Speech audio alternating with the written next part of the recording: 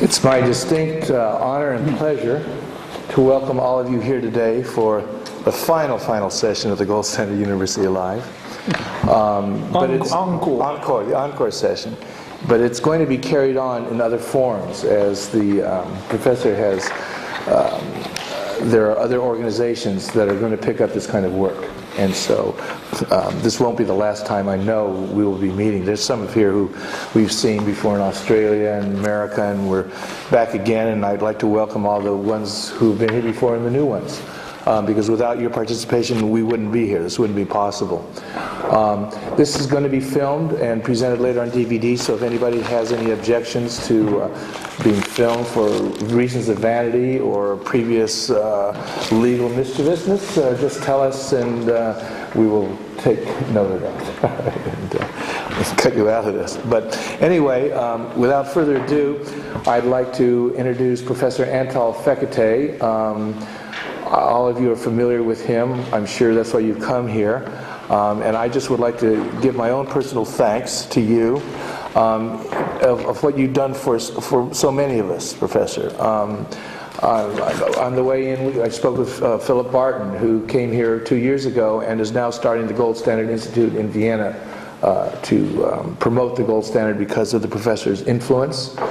He's been a lone voice in the darkness. And in these times, you cannot underestimate the value of the knowledge that you've brought to the table, and I want to thank you for it. Thank you.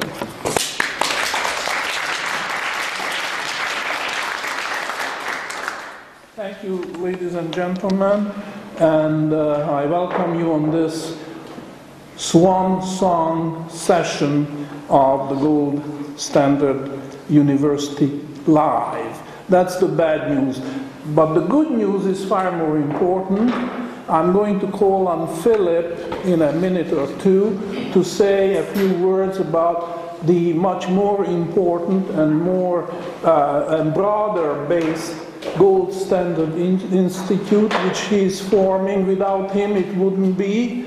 And I'm very grateful to him, and I would like to recommend his efforts to your good consideration. And he will say a little bit more about it so that you will have an idea. And he will also distribute cards with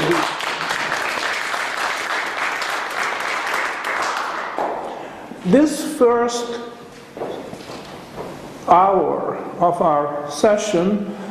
Originally, I was going to talk about the marginal productivity of debt. But it so happened that we have something which I want you to listen to. Sandeep Jetley from London, England. He calls himself a student of mine. However, I'd like to assure you that I'm as much a student of his as he is a student of mine. The thing is that he is our expert on the gold basis, silver basis, and backwardation. Because we promised when we started the Gold Standard Institute, Gold Standard University, we promised that we are going to address this very important area which nobody in the whole world is touching or was touching at that time. And I was very fortunate that Sandeep was willing to do the research, and he's still doing it. So I am going to give him the better part of this period that he will talk to you about his research. Now, I call on Philip to say just a few words about what the Gold Standard Institute is about and what are the immediate plans. And I think this is just a wonderful development, and I'm very, very grateful to Philip that he took it upon himself to promote the idea and do the lion's share of the work. Philip Barton.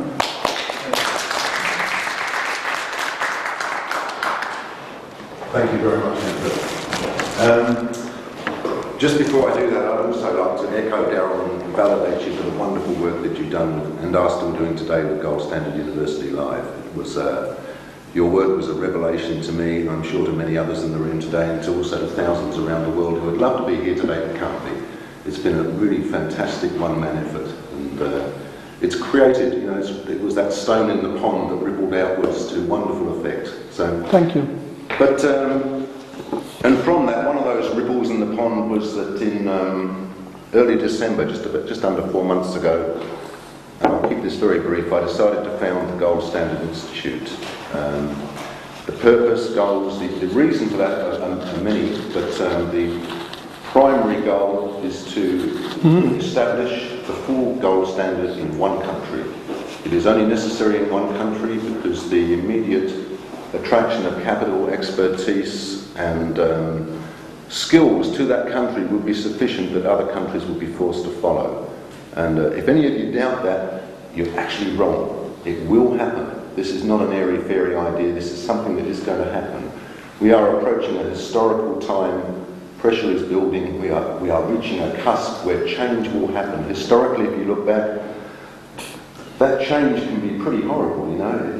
Inflation, great inflations led to Mao Zedong, to Napoleon, to Hitler. It goes on and on and on. We need to be there expounding the virtues of the gold standard at that point so that there is a positive option for people at that time, that there is an alternative. I have already spoken in a very limited way with some people from government, and they are very aware of this situation. They are not averse to gold. Not these people that I spoke to anyway. They were very interested in listening to about the gold standard. So that's what we're doing, and it's very real. We actually will achieve this. We actually have to. There isn't an option because the alternative is actually dreadful, really dreadful. There is a time of change approaching. We need to make sure that it's a time of positive change. So that's what I'm doing. Thank you, Professor. What about Vienna? Well, I'm reluctant to say too much about Vienna because I don't have a signed and sealed document, but I had a meeting with officials, an official in Vienna, and we have a very strong possibility of 5,000 square foot in the central business district of Vienna, in a prestigious building with 10 years rent-free, if we will establish the Gold Standard Institute in Vienna. Now, we still have some other options to explore, and I do not have a signed document, which makes me a little reluctant to speak about it. As soon as you push me, I will. But I don't have a document at this stage, and you know, things can come along, but I have to tell you I'm very confident, and he was very confident that this would happen. He does have to get it signed off elsewhere, but that's what we're looking at, and we're looking at this immediately as well. This is not something in the far-off distance. We have to get a move on here. Time is of the essence for a number of reasons, and I intend to have the Gold Standard Institute up and running and producing results before the end of this year. I haven't actually told you that either, have I? But I intend for September, October to have the Gold Standard Institute up. Official opening ceremony. Yeah. Yeah, which you'll be at, and then you have to go off to Australia. That's right, yeah. First seminar. Yeah. So, yeah, that's about Vienna, but I have to stress I do not have a document at this stage. I don't have anything signed. I do not have that lease signed and dated, and I just have a commitment from a guy who was a really nice guy. I really liked him. He was very sincere and he was very interested in the story of gold, and we discussed the philosophical and historical backgrounds of it going back, you know, over the span of the Habsburg Empire, which I figured would be his span of interest for gold. And it was a great meeting. It was a very exciting meeting. So I think we have every reason to be optimistic. And I need your support in this. You know, this is a really, really worthwhile thing to do. As I said to Professor Fekete, it's like the greatest right idea at the right time in the whole history of the world. You know, we have this. We are at the cusp of an enormous change, and you and I are all here at this point. It's an amazing time in history, and it is actually, we have a responsibility to ensure to the best of our abilities that it is a positive change, because we all know that how it could turn out, and we actually have the ability, and we all have abilities. We wouldn't actually be here today if we didn't, and we have a huge responsibility along with those abilities to effect positive change. Thank you very much. Thank you, Philip.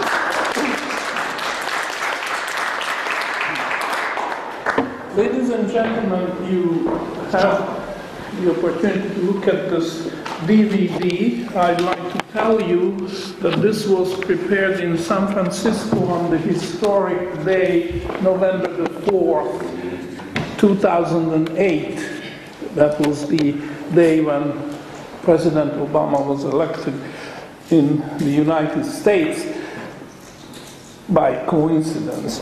This is about the history, the theory and the history of the Great Depression. I gave a talk at the Economic Club of San Francisco on that subject, and there was a debate after the presentation and also an interview which is all included on this DVD. This was prepared professionally. We have a number of copies available at the price of $15 each. So if you're interested, please go to my wife, Judith, who will be able to give you, as I say, we have a limited number of copies here. So with this, I just say a very few words about what I was planning to present here at this opening session, but because of the pressure of time and the interest in various subjects, I gave priority to Sandy. But let me just say this, and this is in print, which will be distributed hopefully by the end of this period, if not then later during our session. The marginal productivity of debt. This sounds pretty forbidding, but actually it's a very simple idea. Keynesian economists take great comfort from the thought that the ratio of debt to GDP, gross domestic product, is relatively low. It's certainly less than 100%. And they say, well, there's lots of room to increase debt, total debt. But they are looking at the wrong ratio, because what they should be looking at is the additional debt to additional GDP. That is to say, the question is, if you increase total debt by $1, how much increase in the GDP can you expect? And that is the key ratio. That is the only ratio which matters, because this gives you the quality of debt. It will measure the quality of debt.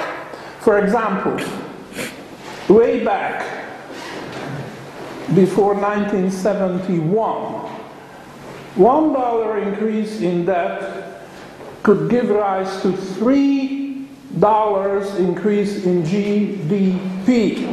This means that it was well worth going into debt, because 3 times as much benefit the national economy could derive from that kind of investment. But then this indicator started falling, and by 1971 it went as low as 1, which meant that $1 increase in debt gave you only $1 increase in GDP. So that made it very dubious that it was worth going into debt to that extent. And then it fell below 1, which meant that there was just no justification for going into debt, because you couldn't even recover your original investment in terms of GDP. And this kept falling, and by 2006 it went to 0. And this was an extremely critical point, which was missed by all the economists in the whole world. And I'm calling your attention to this because now we are below zero, which means that the marginal productivity of debt is negative. What does that mean? It means that you go into debt by $1 and you get a negative increase in GDP, which means a contraction in the economy. And if you look at the mad spending orgy in Washington under the new administration of President Obama, then you will realize that they are going absolutely in the wrong direction. They are increasing that which will further contract the economy, further put a squeeze on prices. But I won't continue because it's all written down and we'll distribute copies. And I just want to introduce Sandeep.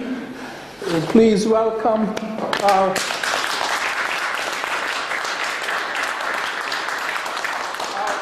young research director who has done a lot of good work, and I think he will summarize what he has done and where we are at this moment and what we can expect in the future. And also he will give you a little bit of his theory. He is studying the markets from the point of view of warehousing.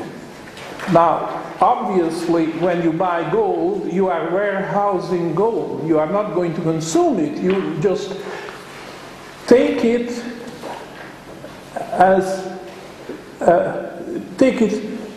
for saving it for a better future, so to speak. So we're warehousing gold, and he will explain how the idea of backwardation and the gold basis, especially negative gold or silver basis, plays a role in this. So with this, without any further ado, I let Sandeep take over. Thank you.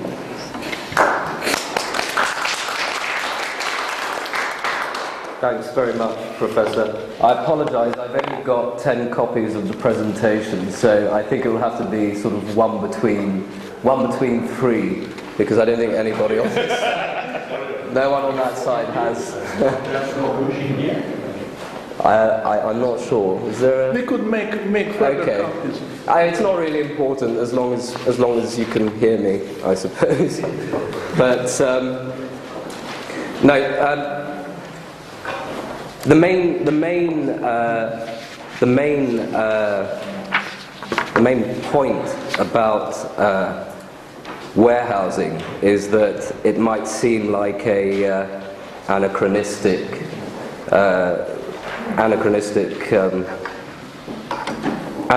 point when looking at the market. You know, there is no need to warehouse anymore.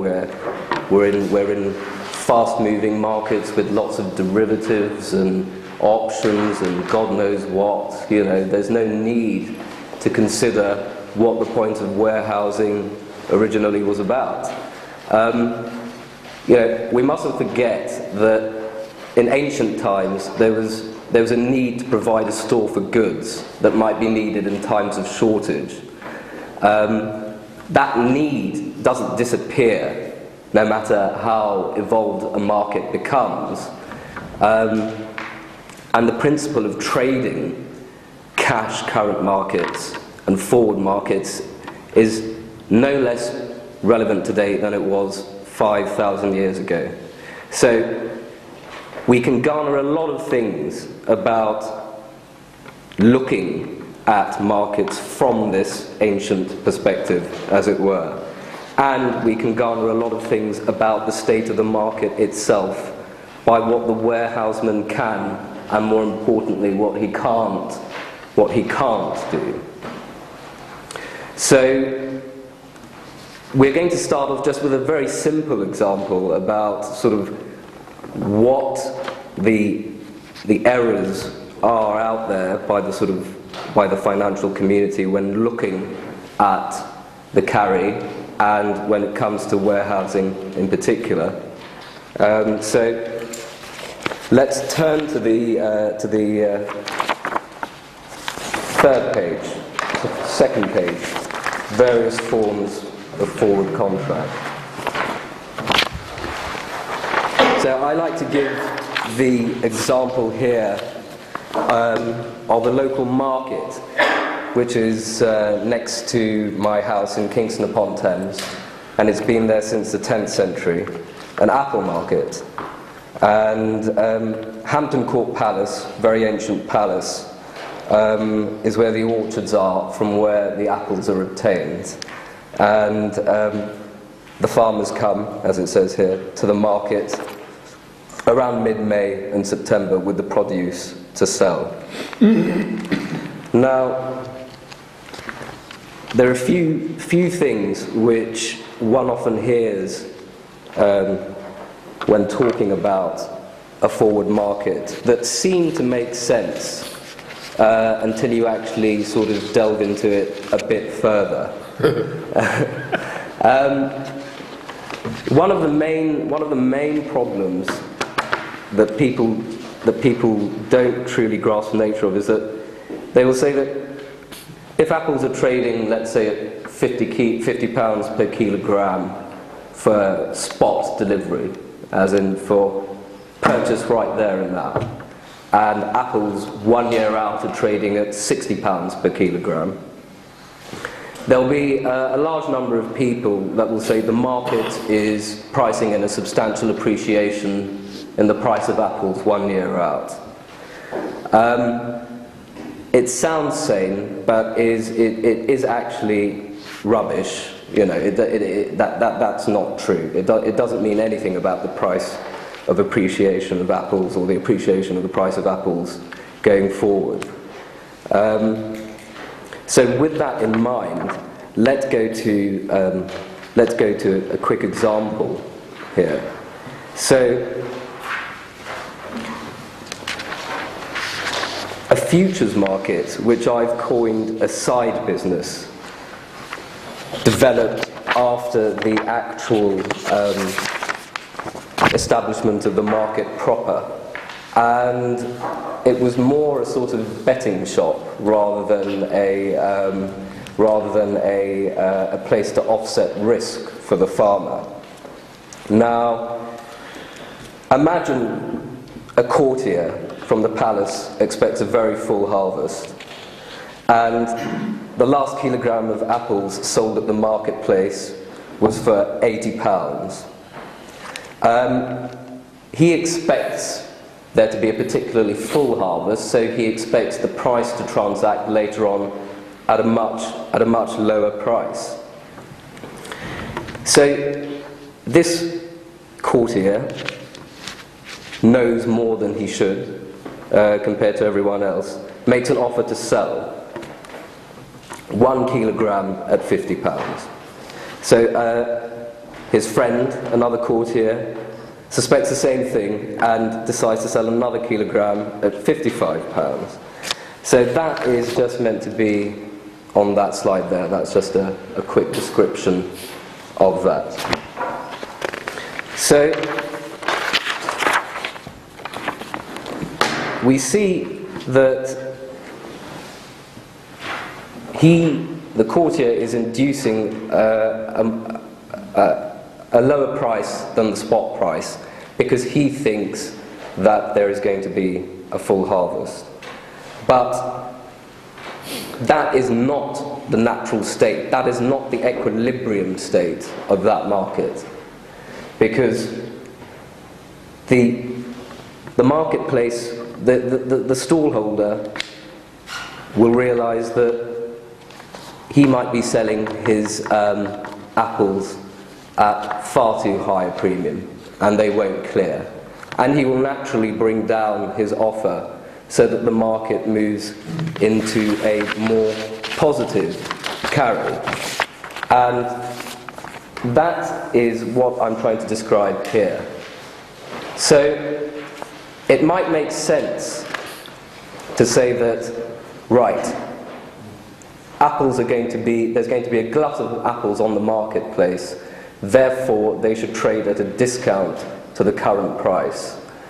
But that will always reverse itself when the true owner of the apples, the true seller of the apples, realizes that his inventory might not clear unless the bid is brought down.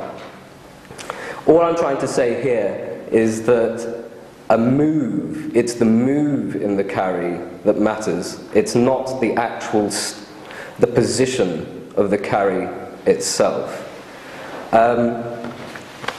So when we come to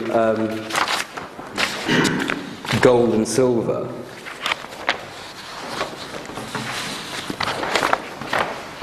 we have to bear in mind a few things. First of all, gold and silver are not like apples. You can store them indefinitely. And furthermore, they have a property which is unique to them in that their stocks to flow ratio are the highest of any commodity in the world. Now, I'm not going to be talking about that. Rudy shall be talking about that later on. But the important point to grasp, and I probably haven't made it quite as clear as I should have, is it's the movement in the difference between the spot and the forward price that matters. It's not the absolute level itself. And changes in the basis are the things that are important, not its absolute level. There is nothing that is absolute in this game. It's all relative. Could you say that it's the first derivative? Yes, it's the first derivative of the basis that's important, rather than the basis itself. Now, please interject with questions at any moment if I'm not being clear. I know I'm not being clear, but that's the point that I want to get through at the moment. It's the change in the basis that matters, not per se its absolute level. Briefly define backwardation and contango? Yes. Contango is when the forward price is trading at a premium to the spot price, and backwardation is the opposite. Now, again, not very many people consider this, but when you're looking at contango and backwardation, there are actually 4 sets of prices which you must consider, because there is a bid and offer on the spot market and a bid and offer on the forward market. Now, if one wanted to carry something for a profit, you would be, let's say one wanted to carry apples for 3 months. If the bid on future apples is higher to a sufficient degree than the offer on the spot market, then you can buy at the spot market and sell at the forward market and lock in the profit. If you can do that, the market is said to be in contango, in my books. The other way around, backwardation, if you intend to make a profit by selling at spot and buying forward because it's trading at a discount, well then you have to look at the bid on spot and the offer on the forward contract. So many people, when they're considering the basis, just look at the midpoints of the two and say, well, that's the basis, but it's actually missing the whole sort of argument. So I hope that explains it slightly. Yes. The classical definition, I believe, is that you would have, in a non-perishable good, a bid and ask on the cash price today, and the contango should entail the difference of the storage cost plus the interest of storage of the good. Yes. Yeah. And as soon as there is a variation different from these two, then you have the whole issue of expectations of the market. Right? Yes, absolutely. If there is a variation from what should be the norm, then that tells you something about the market. about the state of inventory in the spot market, basically. So, when we come to gold and silver,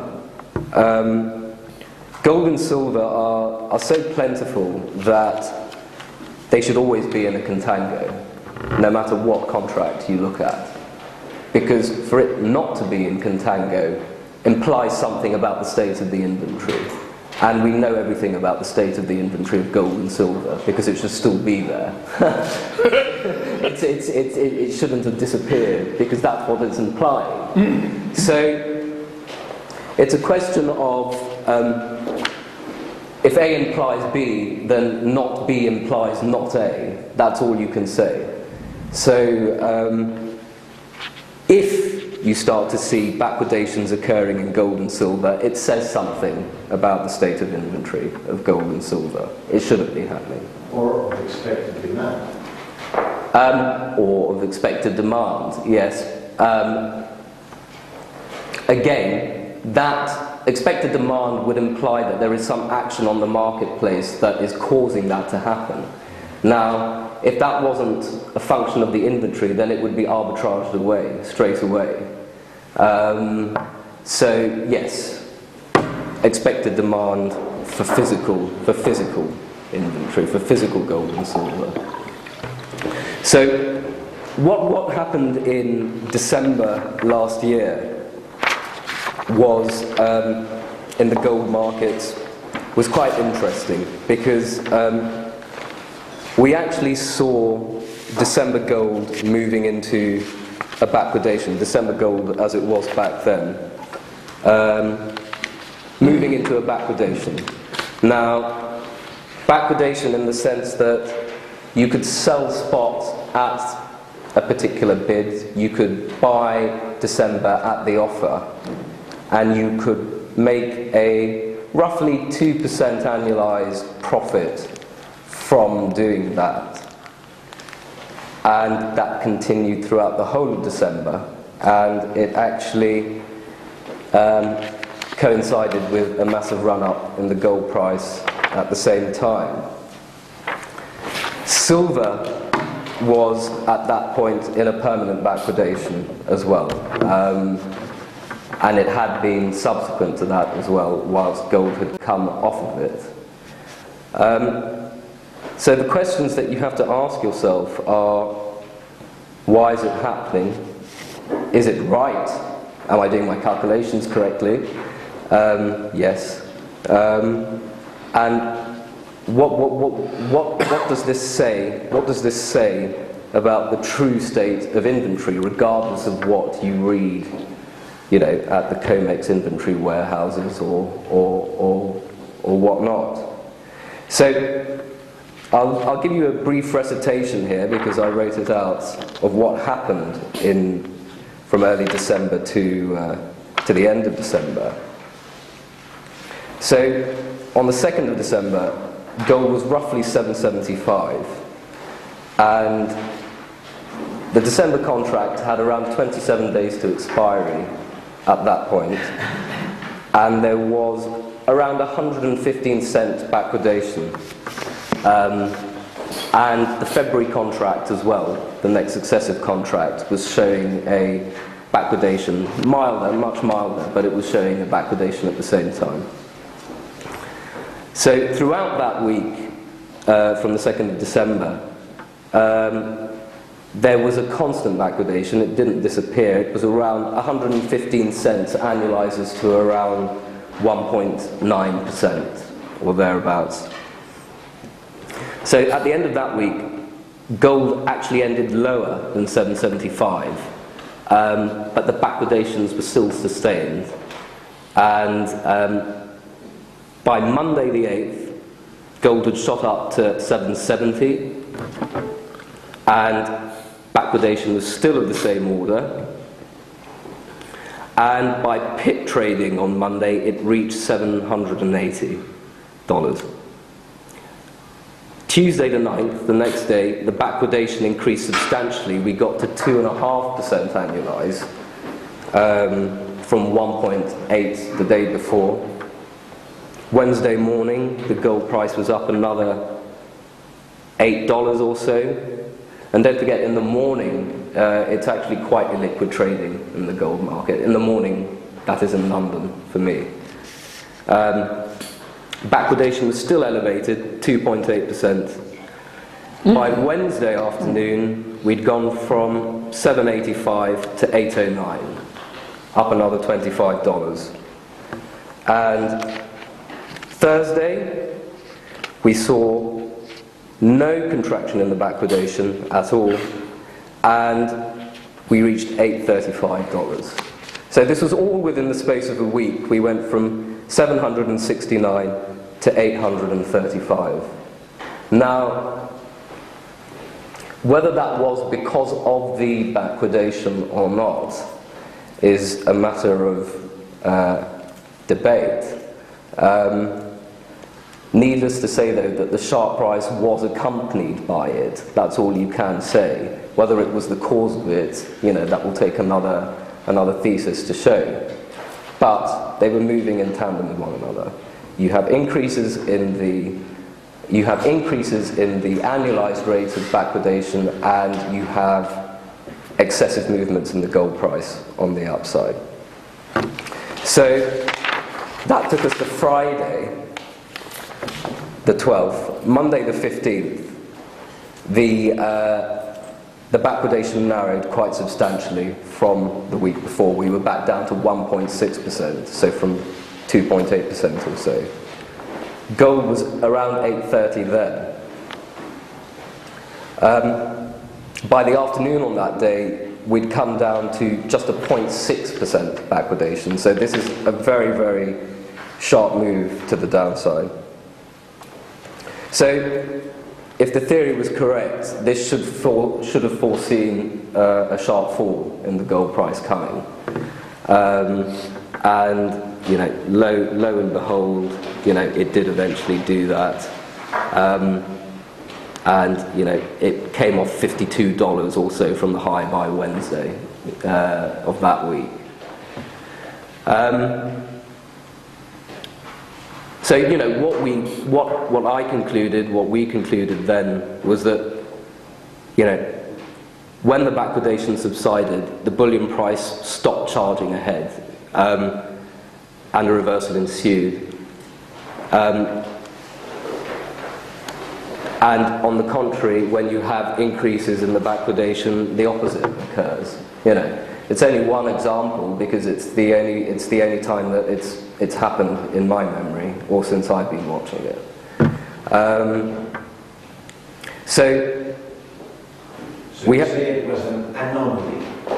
It was an anomaly in the sense that, yes, it was the first time that gold had moved into backwardation beyond the 1998 central bank agreement limiting the sales of gold. Have to ask ourselves again, what were the reasons being given at the time as to why this was happening? Now, many people were saying that 0% interest rates, it's a function of that. That 0% interest rates means zero cost of carry, therefore there's going to be no premium for forward versus, as you were saying, spot prices. If you look at every other commodity on planet Earth, obviously not to the same degree of salability as gold or the same degree of perishability, they were not pointing to that at all. Copper was in a very heavy contango. All the industrial metals were in very heavy contango. So that argument is not really valid, because it would have applied to those metals just as equally. So it seems that we can garner a hell of a lot, about the potential movements in the gold price just by looking at the basis. Not only in gold, but also in commodities such as crude oil. And just a very quick point here. A lot of people like to compare oil and gold. They couldn't be more different, you know. Marginal utility properties of gold and oil are completely different, you know. But nevertheless, if we turn to the presentation, there's a chart. If we just, I'm sorry I didn't have time to number the pages. But if you turn to that page, you'll see on the left-hand side the I just need to see this. Yeah. The blue line is the price of crude oil, near-month crude oil. And the little black line beneath it is the ratio of near-month to the second-month crude oil contract. Now, you can't actually get a spot price, per se, for oil as you can for gold. So, in order to estimate the carry, you have to look at 1 month versus second-month contract. Now, you can see all the way up until October of last year, the carry was well under 100. So that means that the second month and the first month are basically trading at more or less the same level. There was no sufficient carry or backwardation. If anything, there was a backwardation. Now, you can see that when the carry started to escalate quite aggressively, the oil price subsequently collapsed. You know, it literally fell out of bed. It had already been falling out of bed, and if you actually look at the peak of the oil price and compare it with the carry at that time, it did reach an intermediate low. So it's not only gold that basis forecasting can be used for, it can be used for any commodity. And on the right-hand side, we've got a much shorter term. This is the current oil price chart up until March of this year. And we can see that the bottom line is the oil chart there. When you see localized peaks, localized maxima in the carry, it tends to be a precursor to the oil price moving up. So I've tried to mark those on the charts there as well. So the main point that I just want to leave everyone with at the moment is that you can garner a lot about the state of the inventory by looking at the ratios of spot and forward markets. It's adding another dimension that you cannot sort of see in the price of either of the two alone. The basis, the contango, it gives a measure of the profitability available to the warehouseman. If I as a warehouseman can one day make a profit of 2% by buying a particular commodity and selling it forward, and the next day I can make a 3% profit from doing the same thing, that tells me something about the state of the inventory. Mainly that there's a lot of inventory coming to the market. It's the change in the profitability that is available to the warehouseman that indicates the actual state of the market itself. Doesn't matter whether you're looking at oil or gold or silver or copper. The warehouseman doesn't really care what he is storing. So if we just quickly turn to this page. So there we have an example on the right-hand side of the gold market and the various carries and the backwardations that one can get from the spot and the forward markets. Median annualized carry, the first line there, 0.4%. Now, that means that with reference to the February contract, as that was, you could make a 0.4% profit annualized by buying gold and selling it forward. Now, again, this is from looking at the gold market from the perspective of buying at the offer when it comes to the spot and selling at the bid when it comes to the future. Looking at midpoints doesn't mean anything, and there is a well-known website where the proprietor does talk about the basis, but he uses the midpoints of the prices concerned, and it's completely overlooking the point. You know, you're not actually thinking about the problem properly if you do it that way. So when we see median annualized D carry, which is about halfway down at minus 2.4%, that is the profit that's available to you for selling spot and buying forward. Now, it turns out that at that juncture you couldn't actually make any profit from doing that. In December you could have. That was when it was plus 1.6, plus 2.4%, and whatnot. So this is the main aspect of my studies. It's keeping a constant monitor on these data points to look for changes in them. And as we speak, there hasn't been anything to suggest that we're going to have a repeat of December at the moment. That could quite easily change. But I just want to sort of run through quickly how I think it's likely to evolve. First of all, talking about contango and backwardation is still quite a relatively high subject, because many people just look at it erroneously. The number of times people at my workplace have said, you know, oil 1 year out is trading at $80 versus $55 now. You know, it must mean that we're pricing in a very big economic recovery at some point. You know, that just says enough to me for me to realise that they don't know what they're talking about when it comes to the carry.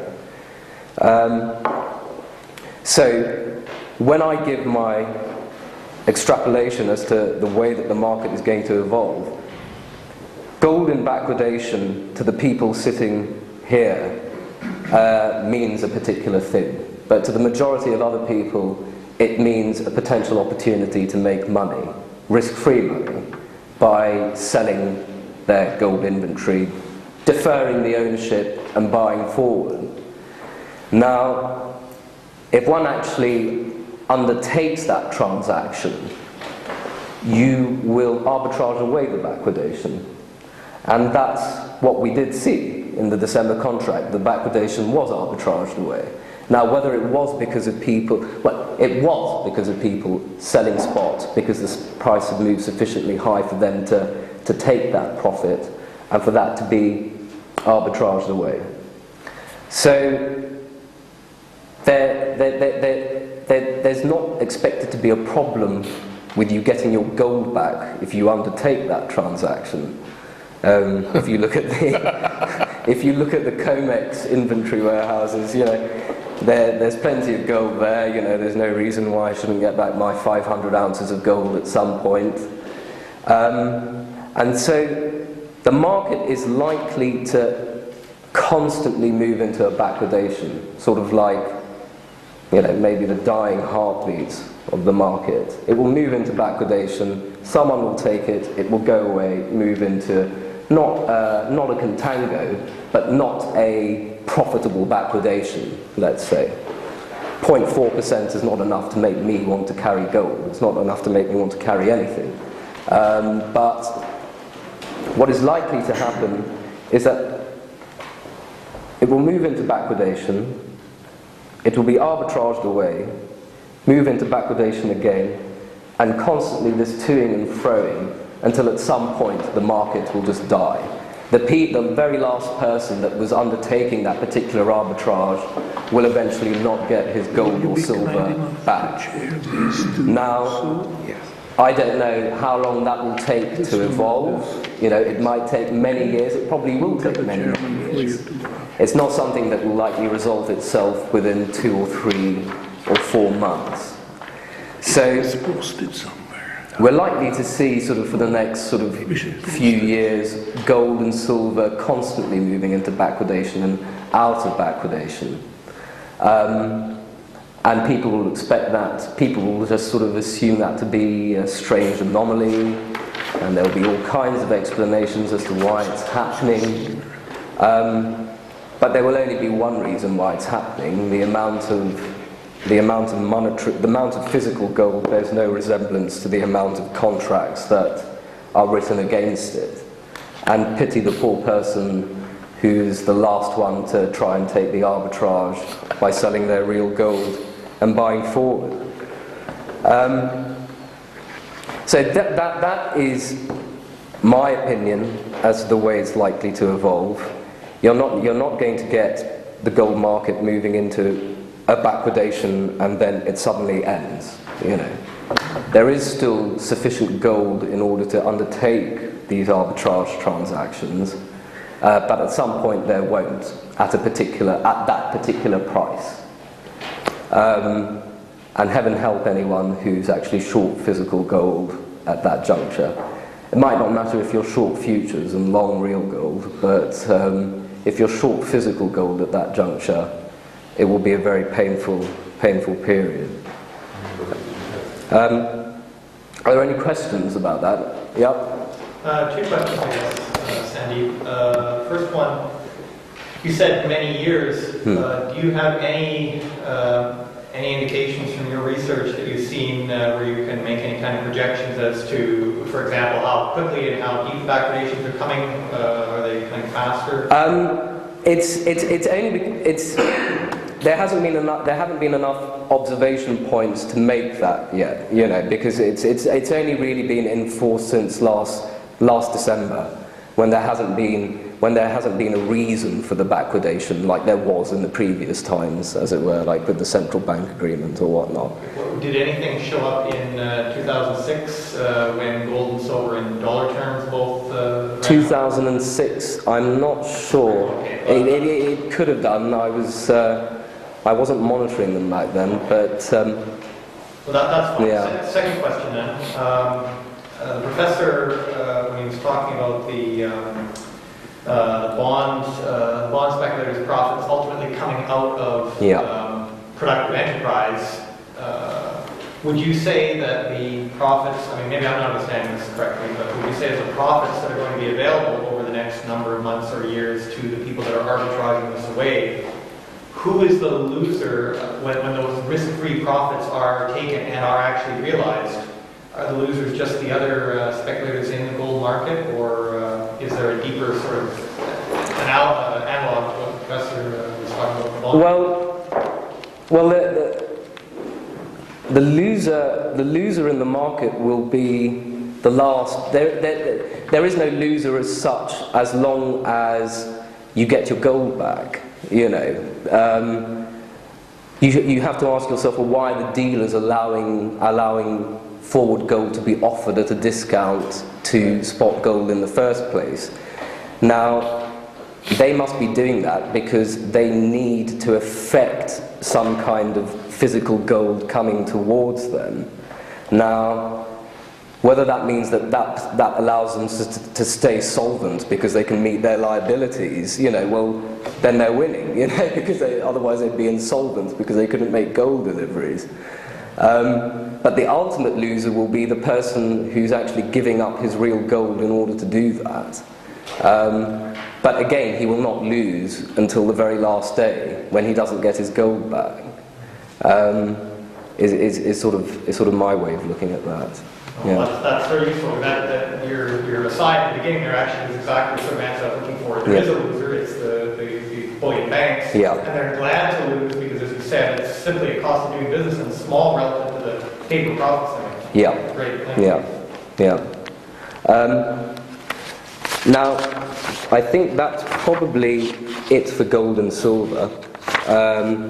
Now, if there are any more questions on that, I hope there are. Perhaps a comment. Do you follow the number of contracts as well? Because what is interesting is that now the number of contracts not near the same price levels, midterm, weekly, monthly closing 2 years ago, is only half of that. And you just referred to it, the market could die away over years or months at least quietly. And this seems to be happening already. I monitor total open interest on the futures market, but a lot of other people do that, and a lot of other people look at the difference between commercials and non-commercials and blah blah blah. To me, all of that is washed out in the basis, So I don't. It's adding a sort of layer of. Understand. I'm not referring to the net open. Right. Total number of contracts placed. And Yeah. when you look at that, you see a significant decline. Even the price is now nearly as high as it was 2 years ago. Yeah. So it's nearly half of this. And I felt when you mentioned it, it relates a little bit to this thing that a lot of people moving out of this NYMEX paper. Yes, I mean you've also had the ETFs and all kinds of things which if people were traditionally in gold futures and they didn't want to be, there were other alternatives for them. So that could be a factor in it. It's not something that I really look at. I know that Tom Sabo looks at the gold and silver ETF basis versus the spot price. Again, I don't think that that's actually looking at the correct thing. It's a bit too airy-fairy. No, I mean that's the most likely explanation in my view for that. And for clarification, also you mentioned if you compare this gold backwardation in December to the other commodities, it looked a little bit abnormal. Yes. It was not in line. Do you consider the NYMEX movements, and I'm not referring now to manipulation theories or such things, what is it even is that the most leveraged guy in such a paper game calls the shots at the end of the day. And if you compare gold and silver movements, it doesn't look very natural futures trading behavior. How do you see it? Well, yes, the most leveraged person does call the shots at the end of the day. You become, that often used expression, too big to fail, I suppose. But I think the point that I was trying to make about those commodities is that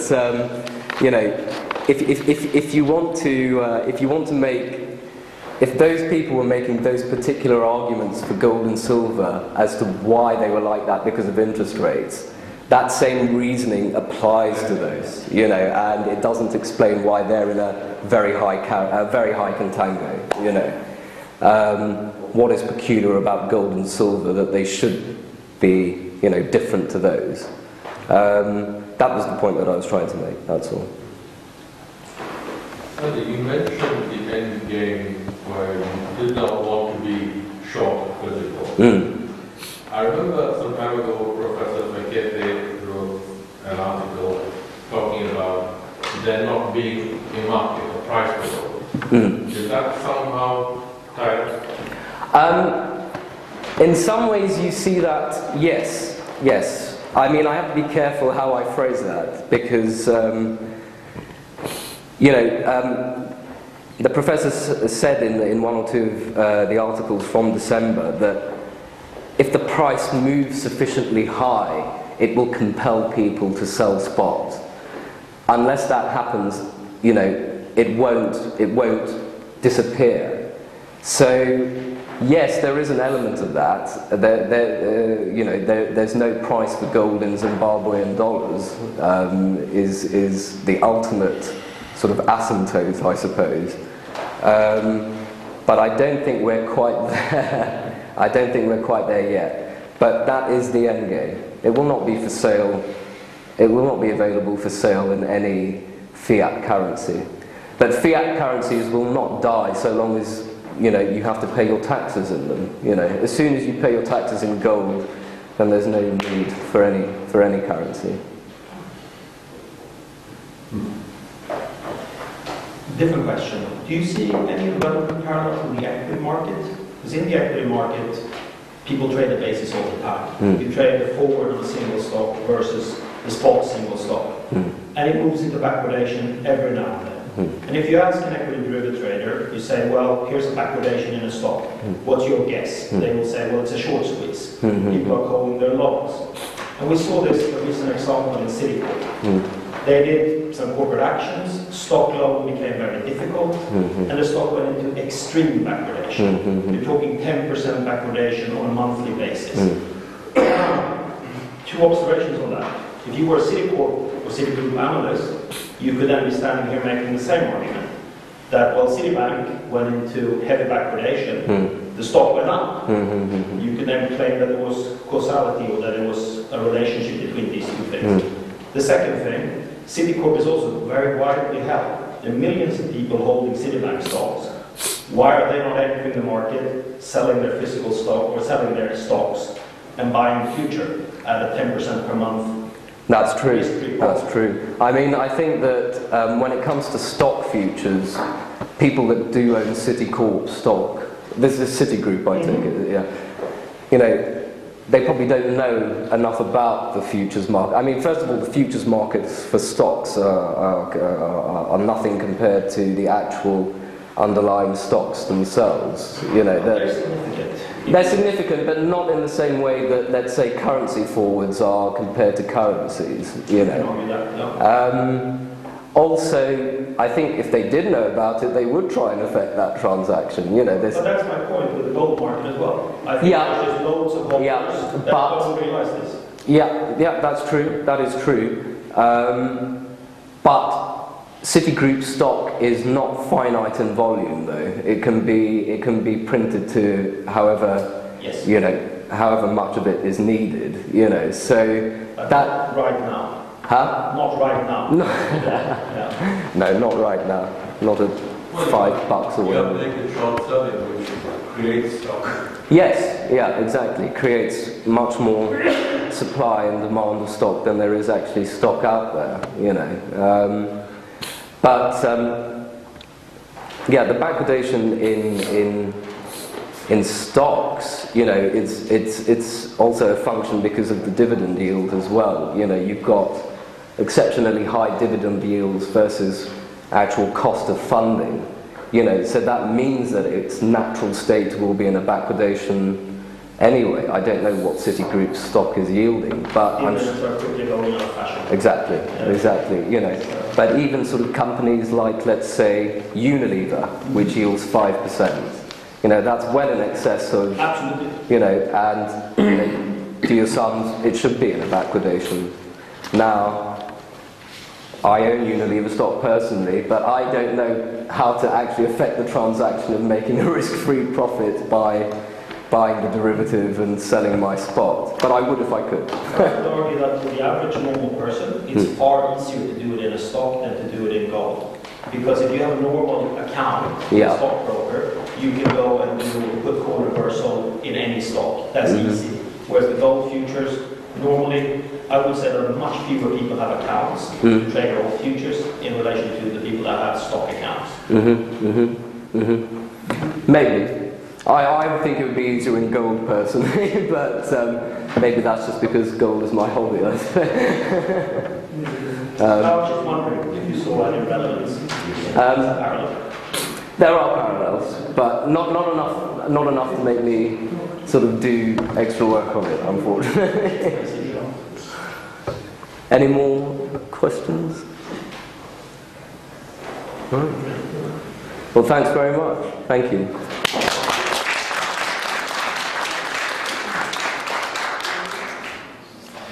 Well, I can only say, Mr. JT, that your presentation has made at least me, and perhaps others, to start to consider themselves, perhaps in a small way, warehouseman.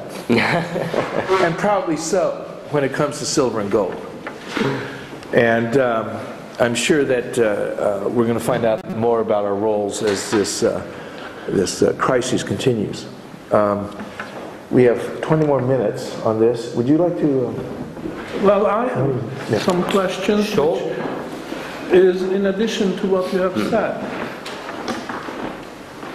I know that you have done some research on the American equity markets. Yes. So that's one thing, if you could care to say something. Absolutely. Because this is, to my mind, is an extremely interesting line of research which I haven't seen anywhere done. And I want our group to benefit. Absolutely. Well, luckily it's in the last, turn to this slide, marginal utility and marginal prices.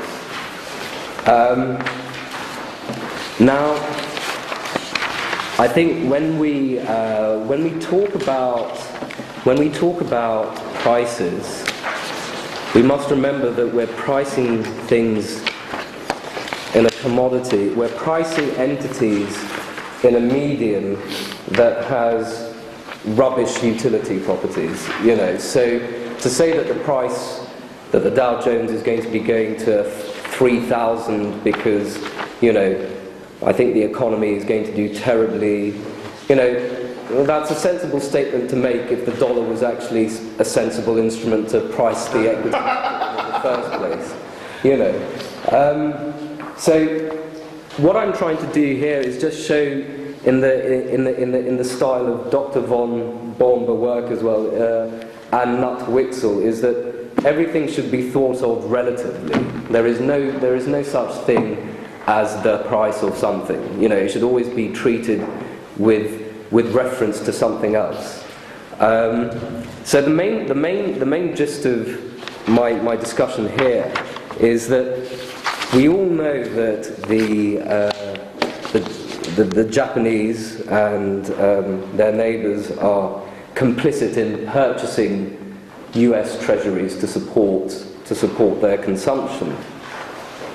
And a lot is often made about, you know, they're not going to be sitting on these treasuries forever, you know, they must realise that they will eventually be worthless, and consequently, you know, America will be thrown into a massive depression through long-term rates going through the roof.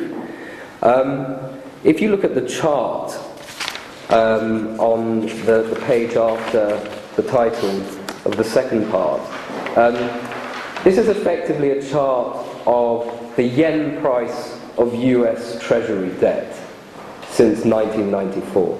Now, the Japanese, whilst they care about the dollar price of debt, they care more about the yen price of debt because that is the currency that they sell it back into. Now, if you look at that chart there, they've done remarkably well, you know, since 1995. You know, they've done remarkably well since 2000. This is a very important point, which explains what practically nobody can explain. Yeah. You know, so they're sitting there. You know, they're the ones that have been capitalising upon the fact of interest rates serially halving and capital values consequently going up. They will have their, I've forgotten the exact Japanese expressions, but it may sound slightly rude, but they're two-faced. They want to show with one face anger and discontent, but they're quite happy with the status quo continuing as it is. Would you say the Chinese are roughly in the same situation? I think they are. I think they are. Yeah. You see, this is also very important because nobody understands why they hang on. Why don't they dump? Exactly.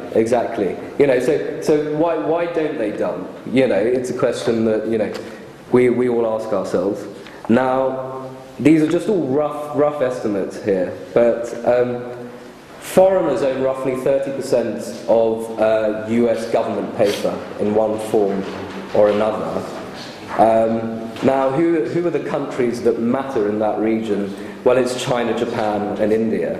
Now, all three of those countries are, in one way or another, complicit in maintaining a weak currency in order to support American consumption. The Chinese have it more or less pegged. Japanese, obviously, complicit in currency manipulation. And the Indians, well, they're not unknown to be doing that kind of thing as well, except they just don't make it public. When we consider, they know where the ultimate form of capital preservation lies, and it's not going to be in holding long-term government paper forever. You have to consider, well, how much of the US equity market do they own? When I say they, I mean anyone that's not an American citizen. And it's only roughly 10%. So 10% of US equity capital markets are owned by foreigners. You can coin it.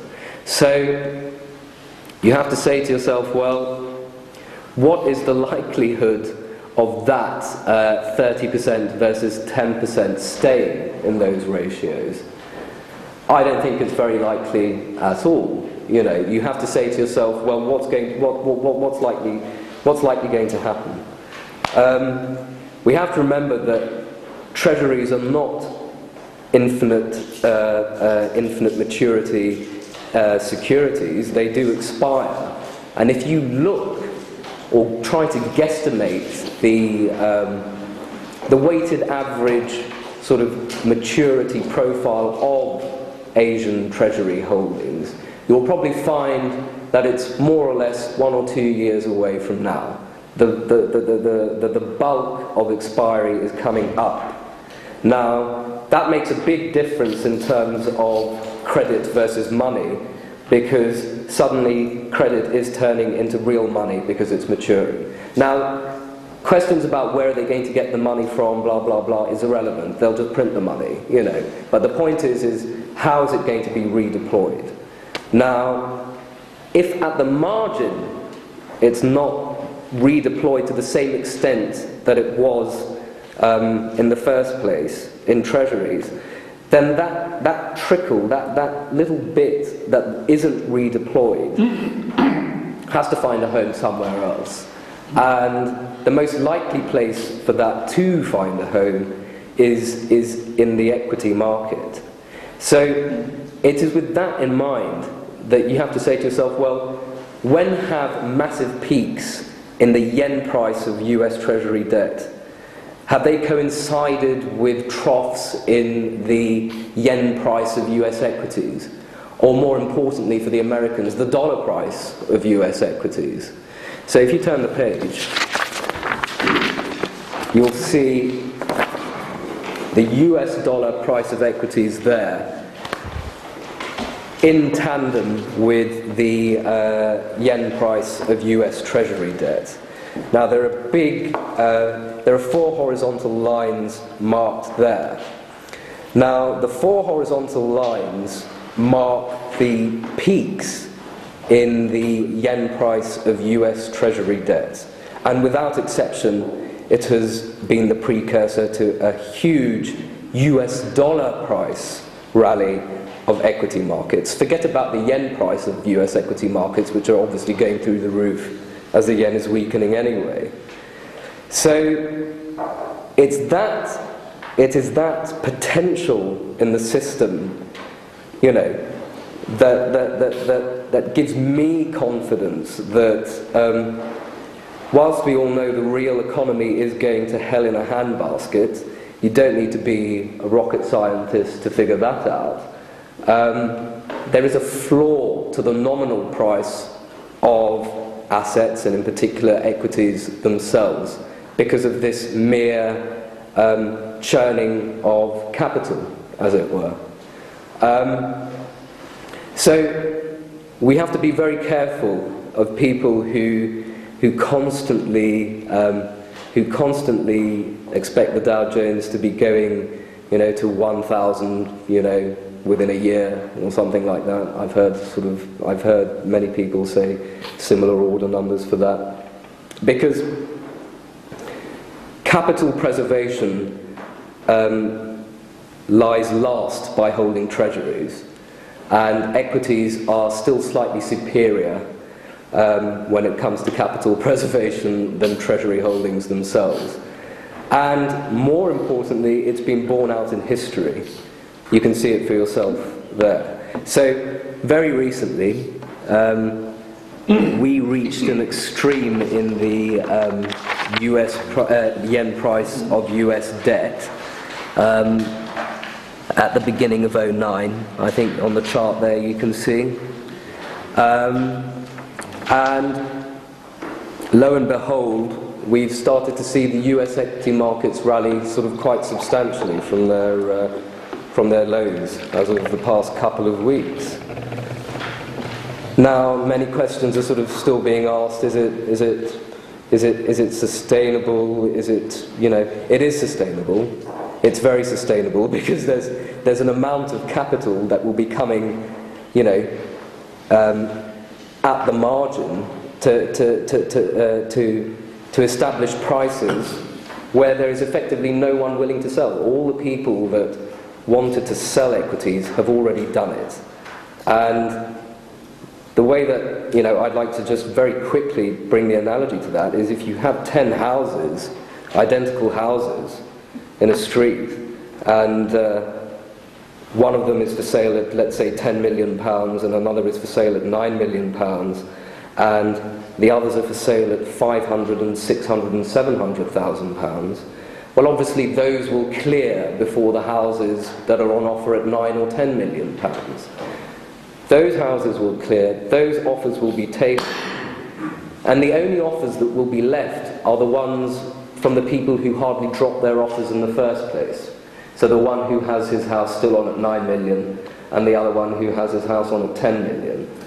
Now, if someone actually wants to effect a transaction, that's the price they'll have to pay. That's the reason the Dow Jones is up 1,000 points in a week. It's not because of some massive recovery, it's because the only people that were left offering stock were the ones who hardly dropped the offer in the first place. Now, what's likely to happen is that even those people are likely to withdraw their offers as they realise that they're the only people offering stock. And it's likely to escalate even higher. So we have to dissociate between asset prices and the real economy, because they're like chalk and cheese. And the essential conclusion is that you should be buying, and I know this might sound like a horrific thing to say, but you should be aggressively buying US equities for a 3 to 5 year period. And I said, you should probably have the bulk of your positioning done by April. Well, we're virtually there now. Frankly, because I want to beat my friends in the East before they start bidding ahead of me. It's just something not to look. It's something not to consider lightly, because they will be bidding. They will be bidding at some point, and if you're not bidding ahead of them, you will not be able to afford the prices that they'll be willing to bid in order to get out of treasury paper at some point. I fully agree with you. You always have to be very careful telling us that the Dow Jones goes to 20,000 or 1,000. Somewhere in between it will happen. But much more important, what impact will the tectonic shift, the sea change have, which happened this year in financing all this debt? Because this year there is a true game change in all of that. Sorry, what? What I'm referring to is this scenario played out clearly, as you excellently analyzed, as long as there had to be money recycled because of trade surpluses from the east to the west. But this has stopped now. Japan is now for 3-4 months already in deficit, and yeah, it sounds big, $2 trillion in China, but 1 trillion here, 1 trillion there, like in these days, it's gone. And 1 trillion they invest themselves. And the trade surpluses are gone. Yeah. They are gone now because of the collapse of the economy. So I see a scenario possible, very much possible, that this year there is not much of recycling anymore coming out of east into the west. And then the game changes significantly. Yes, okay. I mean, the point about it is that regardless of what's happening at the margin in terms of trade flow, they still have a huge inventory of treasuries. Now, that inventory... But this treasury only, that is why I think especially the Chinese are vocal, because the Japanese decline the buying of treasuries since 5 years now. Don't tell, but when you look at the buying treasuries from the Japanese, the US, it's significant decline over a 5 years period. That is why China is now the biggest holder of US treasury. And now they have these treasuries, but now this, as you said, printing the money. The US have to print the money for sure and ship it over when there is a maturity coming soon. But that will not have the same effect as in the past, I guess. What could it be? Or will it be no change at all if America really prints the money now out of thin air, as in the till last year or till the recent months, where foreign surpluses really worked for and earned had to be recycled. This is what I'm wondering, if that might have an effect. Well, it's hard to say. The way that I look at it is that, regardless of what actually they do with the maturing debt, deposits will be created in the financial system as a consequence of it. Now, what is done with those deposits, we can all question, we can all have a discussion about what will be done with those deposits. I'm just referring what they are already doing now. What they have announced is at least 600, 587 or whatever billion infrastructure. Yeah. So it still sounds 2 trillion close to it of all US paper China is holding. Yeah. But 1/3 is already allocated. Yeah. Maturity or not. Yeah. So they get this 700 billion, but it's already spent. So I'm wondering if these, even looking big size coffers, might be depleted. I mean, I don't know the exact mechanics. If China says that they're going to say 700 billion, to what extent does that mean that they need to have dollars in the bank account for every yuan that they're printing in the economy? That's not something that's clear to me per se. So just to say that they're going to be, they're keeping aside, let's say, 1/3 of the treasury holdings to be spent locally. Well, that could just mean in dollar terms, but it could all be yuan funded, So. Sure, but still, that is a difference, which I'm referring to. Yeah. They can bring it themselves, but then they will have inflationary pressures on the yuan, which will be difficult at least to control. Or, as should be the normal way, or much more logical way, and they are quite smart, I think, they take the dollars into yuan and spend. Your scenario is that huge volumes of that will go back into equities. I'm with you for sure that there will be some effect, but how big it is, especially this year it starts. Last week, the UK first time since many, many years had the first failed gilt auction, which never happened before. The auctions in America are always saved by indirect bids since weeks and months. So it is a little bit... It did fail, but it actually it closed up 50 basis points sort of at the end of the auction, so the papers didn't actually mention that part of it. But last minute comes an indirect bid. Also where it comes from. Caribbean. From the Bank of England. Now, it's the serious issue is just I'm not so sure if that much paper, it's all a paper game, is still left 1 year from now or 2 years from now. I think also another thing that we have to just remember is that when you're transferring X trillion from treasury into deposits, the multiplier effect on deposits is 100 times bigger than on the same amount of treasuries. But reality shows it doesn't happen anymore. Well, no. But the point that I'm trying to make is that $700 billion, let's say, could quite easily be multiplied by 15 or 20 times when it comes to dictating asset prices. As long as the institutions which are being As long as leverage holds. As long as leverage holds, as long as solvency holds. Now we are in a period which I would really ask, and we dispute, we're now in a deleveraging period. We are in a deleveraging period, but... I fully agree with you, under the normal circumstances, long leverage was the name of the game. We are... And continuously I see even deleveraging the name of the game, which has simply the reverse effect. We are in deleveraging, but, okay, the multiplier effect is still there. Now, it is obviously quite bashed up at the moment. The multiplier effect falling is something to think about, but the multiplier effect is still there. If it goes to from 15 times to 10 times, so what? You know, that is not deleveraging to me. It's disinleveraging or something. You know, it's not deleveraging. Yeah, but where do you get the point that the multiplier is still functioning?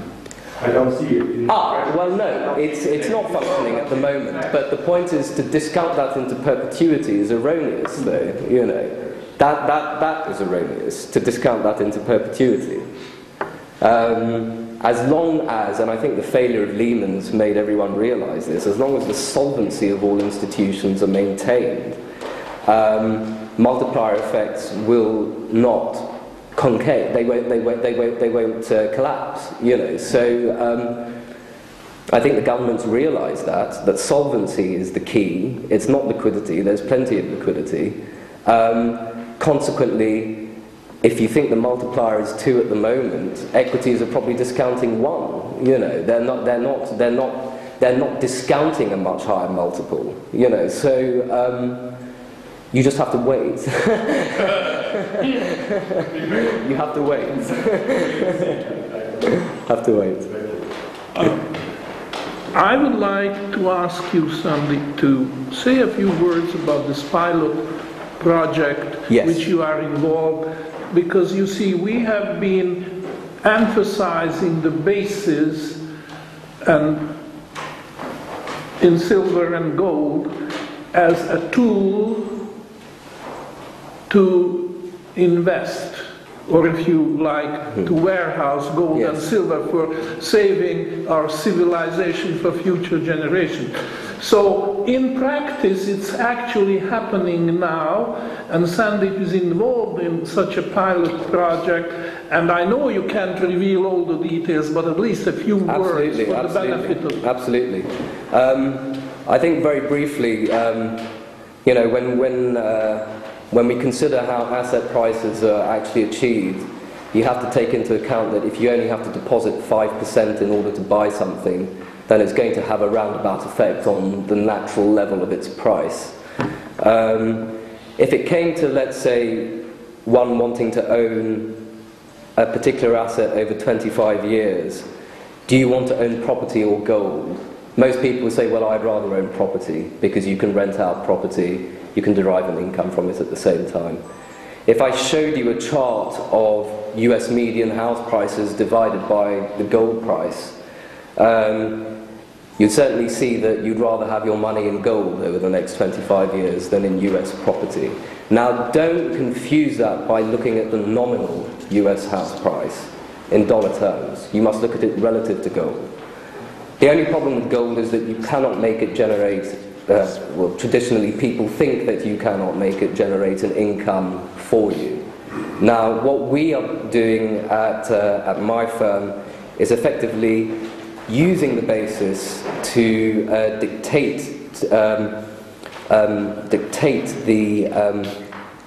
kind of option structures that we are writing on the back of our gold holdings. So it's effectively a form of covered writing, where the extent of where we are writing, what levels we're writing at, is dictated by the movements in the basis, and solely on the movements of the basis, because that is complete as far as the understanding of the market is concerned. So with this offering, you know, we hope to be, you know, we hope to be able to say to people, you know, don't buy a treasury bond. You know, you might think you're getting 5% for free. Sorry, you might think you're getting 5% risk-free, on a 30-year bond. But by the time you get your principal back in 30 years' time, I'm pretty sure that $100 will buy you a cup of coffee at the very most, you know. So the question is, how can you do that with gold? And this is the intention of the fund, is to be able to say to people, you have the opportunity again to save in gold and earn in gold. Not earning in gold, you'll be earning in dollars, but at the moment you can still use those dollars to buy gold. Whether that's still the case, you know, we'll have to see. So the initial results, I've been running it for about 7 or 8 months now. So we all know what the gold price has done over 7 or 8 months.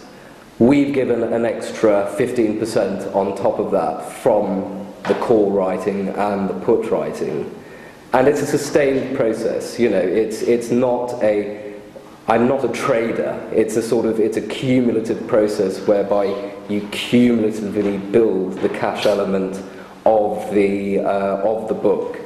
And the intention is to pay it out semi-annually or annually as a dividend, so that you can actually keep vast quantities of gold, like Midas, and actually earn an income from it at the same time, which I'm sure our friends in China are doing anyway, you know, at the moment. It's just that they don't tell you about it. And very, very quickly as well, I'm sure a lot of the people around here must read Ted Butler, and I used to read him when I was very naive as well. And the main point about it is that there are no naked shorts in the gold and silver market. If there's any market which someone would be naked short in, it would not be that market, you know. And for him to sort of quite blatantly assume that there are dinosaurs and raptors and things like this, that and the other, just sort of, you know, naked shorting and just waiting for everybody to go the other way, it's just wrong. You know, there's a visual side to it, which is that short position, and there's the hidden side of it, which, you know, I know the professor has tried to speak to Mr. Butler about this, but he hasn't even bothered to reply. So this is going to be our way of offering what the Chinese, the Indians, I'm sure as well, have been doing for many, many, many decades, and make it available to everyone, as it should be. Thank you very much. Okay.